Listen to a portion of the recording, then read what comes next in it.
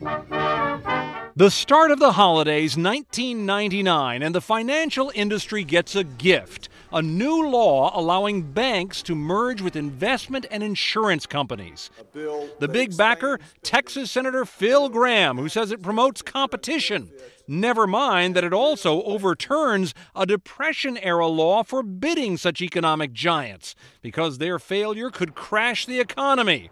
The new law's many supporters figure times have changed. Marcus Mabry of the New York Times. Bill Clinton supported that legislation, and so did the vast majority of the Senate. It passed something like 95-0, and a huge majority in the House of Representatives. So it was a bipartisan legislation. One Christmas later, and Gramm is at it again. This time he succeeds in reducing government regulation on those big financial firms. And with those two measures, some economic analysts say he built the pillars of the current financial collapse. What Senator Gramm's worst critics would say was that he allowed an atmosphere, a permissive atmosphere of risk-taking with no penalties to take hold. So Wall Street could get as greedy as it wanted, and there was no government agency to regulate it. Still, in 24 years as a lawmaker and as a trained economist, too, Gramm was a staunch opponent of regulation. Could his success with just two laws really be that critical?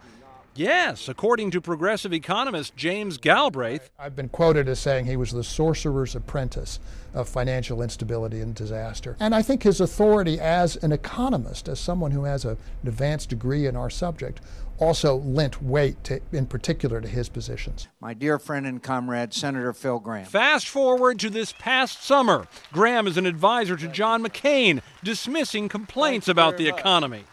You just hear this constant whining, complaining about our loss of our competitiveness. McCain severed ties with him over that. Gramm, however, still defends his legislation, telling the Texas Observer, "I've never seen any evidence that opening up competition among banks and insurance companies in any way contributed to this. You've got a lot of people trying to rewrite history."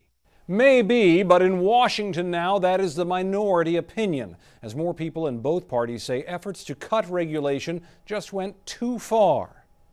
We tried to reach the former senator through his employer these days, a big Swiss financial firm, but we received no call back from Phil Gramm, one of our 10 most wanted culprits of the collapse.